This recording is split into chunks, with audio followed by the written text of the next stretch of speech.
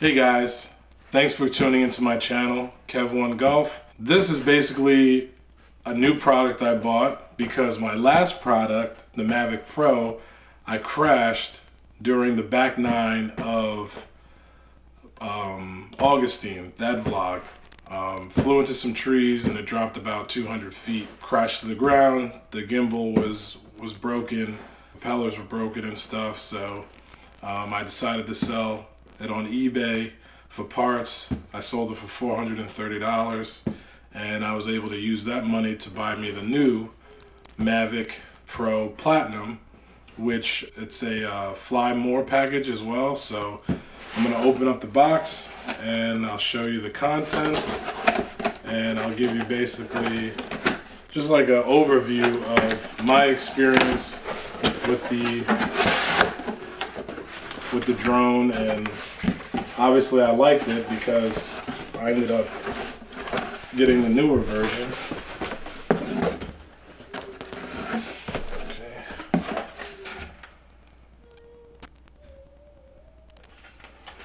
So, put that here. And we have a smaller box.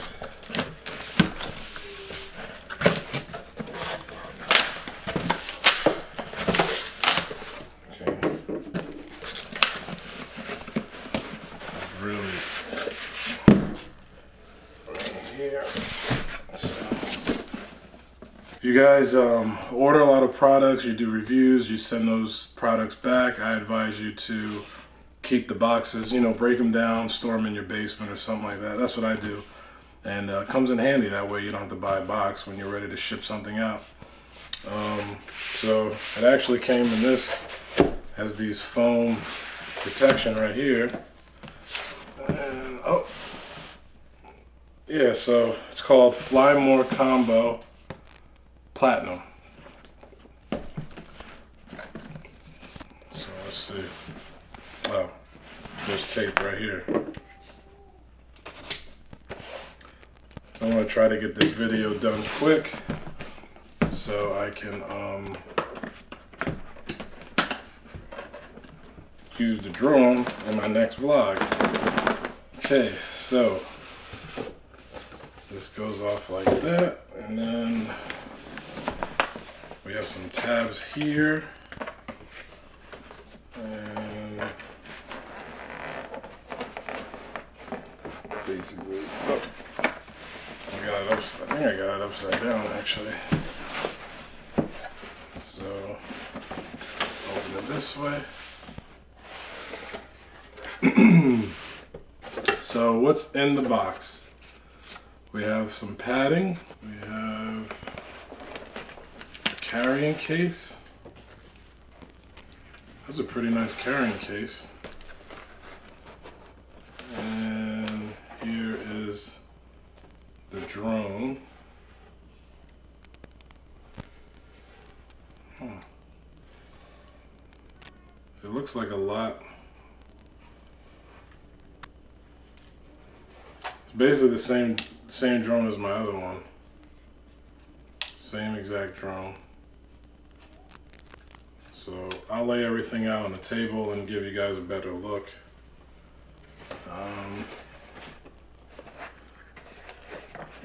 So, wow, the batteries. So it comes with 3 batteries. And actually one of them was on. Here is the drone. Just like the other, the regular one, the MAVIC Pro. The MAVIC Pro is actually gray in color, and this is more like a champagne kind of. And here are the batteries. Got one battery right here. Basically looks the same as the MAVIC. Here's the other one, and then there was one already. One was already on the MAVIC Platinum.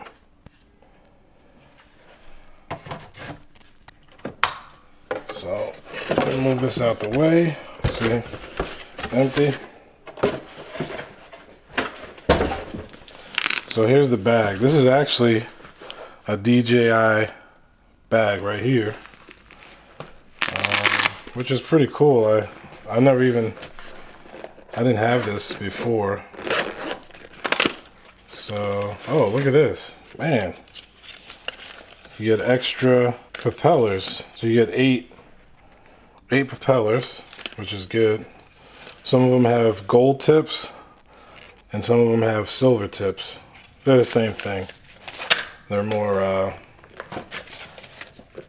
efficient flying wise, and they should be quieter. And then what's in here? So you have your manual.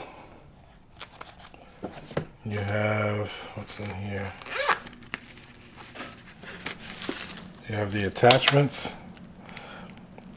I actually bought a separate attachment. It's called Anchor.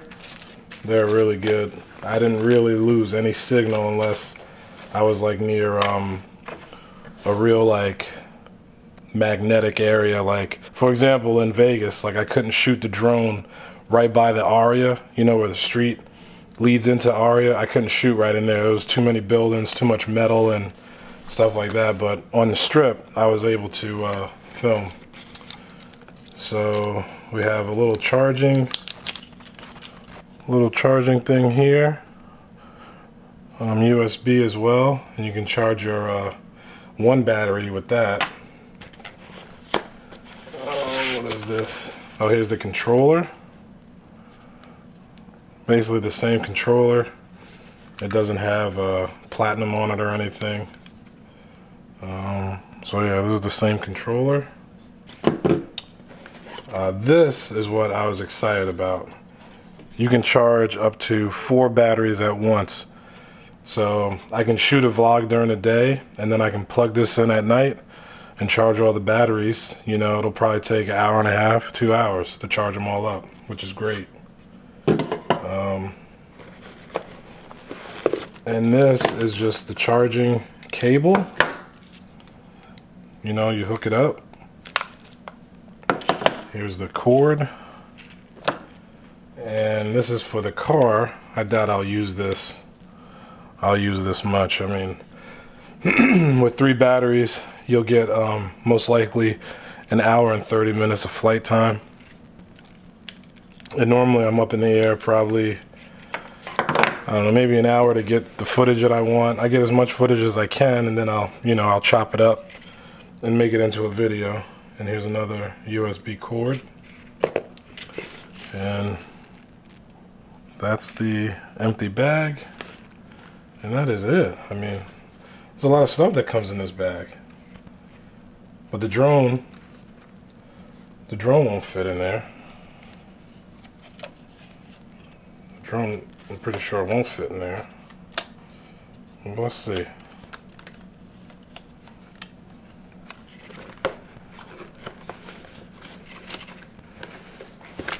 Huh.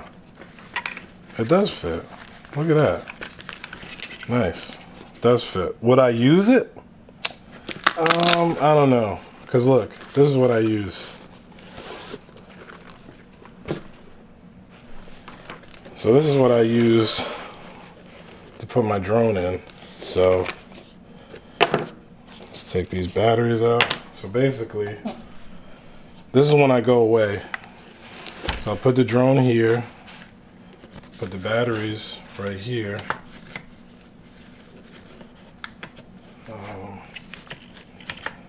And then the extra batteries are here. Then I put my camera in here.